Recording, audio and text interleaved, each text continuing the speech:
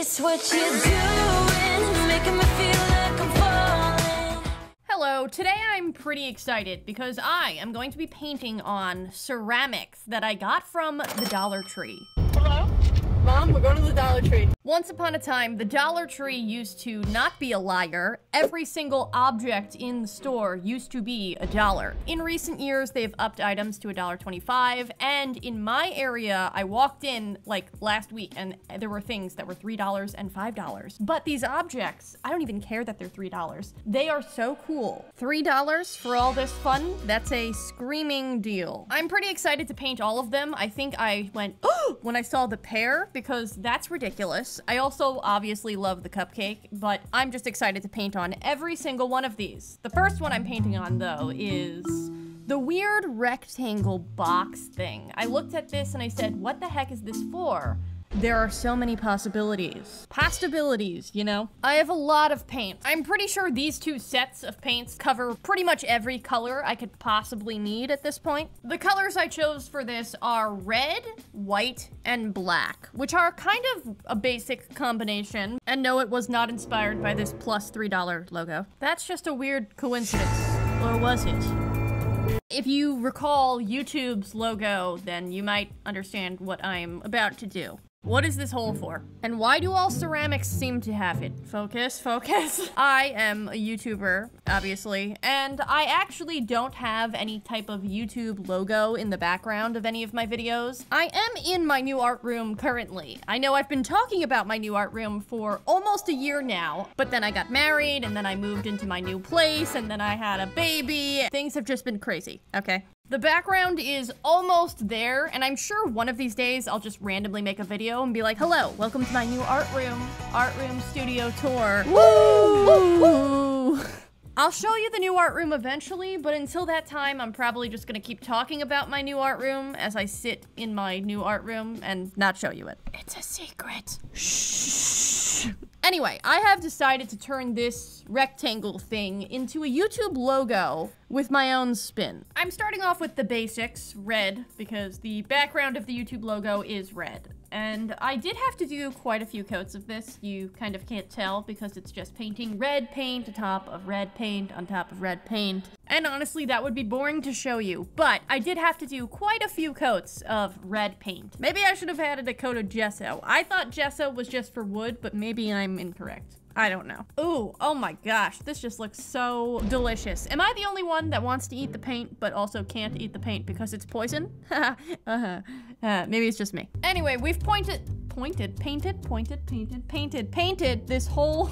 That was confusing. Again, what is the hole for? Maybe just for your finger? I don't know. I have totally covered this whole box in red paint. And now it's time to paint the YouTube play button in the center. To do that, we require some white paint and a paint palette. Ooh, delicious. In the center of the red box, I'm painting a white play button, which is a triangle. I know, this looks very basic, but honestly, have you ever tried to paint a scalene triangle with no ruler? Okay, it's a little bit more difficult and complex than you would assume. But once I had painstakingly painted and repainted every single edge of this triangle, it was time to take out our colors. And I did multiple transitions of this, but here they all are. These are the colors I will be using. Since I create videos about art on YouTube, I'm technically a YouTube artist, but honestly, I don't even like that category. I think I'm more just like an arts and crafts type of person, but I don't know what I'm saying. Oh, I wanted to customize the YouTube logo to represent the artistic side of my channel, which is basically my whole channel, but I like paint, and I like things that are colorful, so I wanted to take all of the colors that I enjoy and create little paint blobs around the YouTube logo. I started off by kind of just blocking out where I wanted the colors to go roughly and visualizing it and being like, okay, maybe I'll put a blob here, a blob there. After I had painted the yellow one, I immediately knew that I hated it. I didn't like the placement of it. I felt like the shape was weird, but then I moved on. I was like, no, let me try doing the blue. I painted the blue blob. I looked back at the whole thing and I said, nope. The yellow one is still weird. Let me try adding another one. I'll add the purple to the right side over here, and I'm still looking at this yellow one. I added the pink and the yellow. I even fixed the orange up and the yellow. It was just not right. It was not sitting well with my soul, let me just say that. So I decided to cover it with red. I even fixed the little white part on the play button. And then I was able to really look at it and visualize, okay, where do I want the yellow to go? I know, the exact same spot. Well, technically it's not the same spot, okay? It's a little to the right and up. It's very different, okay? Does this actually change anything? Probably not, but it made me feel better. I also added a glob of dark green paint to the middle bottom. I liked the blob itself, but I did not like the color. So I painted over it with dark purple. I liked that a little more. After I got all those colors down, I took out lighter versions of each color and added like a highlight area to the globs because I want these paint globs to look like actual paint globs. They have to have a little bit of a shine to it. They have to have a lighter area, a darker area, some shading, etc. Every time I use this color, I must point out that its name is Celery. That is the most ridiculous paint color name, and I love it so much. Celery? Why? You know what I just realized? I called these highlight colors, but I guess technically they're the mid-tone because I will be adding an actual highlight after this, and this is why no one should call me an artist. The thing I like being called probably the most is just a YouTuber. I really enjoy making videos the most out of anything I do. I obviously love arts and crafts and painting and coloring and drawing and everything that I do on my channel I obviously like to do, but the thing that I love is editing, doing my voiceovers, making jokes that no one finds funny but me. So what am I saying here? Honestly, I have totally lost the thread of what is going on. What am I talking about? Ah yes, the paint, the globs of paint. I am painting the midtones, and after I have finished that, I took out my white paint and started painting the highlights. The highlights are really meant to make the paint look nice and shiny, juicy, really give it that delicious effect. This is obviously a cartoon version of paint blobs. Sometimes I paint realistically, but usually I paint in a cartoon type of style. I just enjoy that more, so that's what I'm doing here.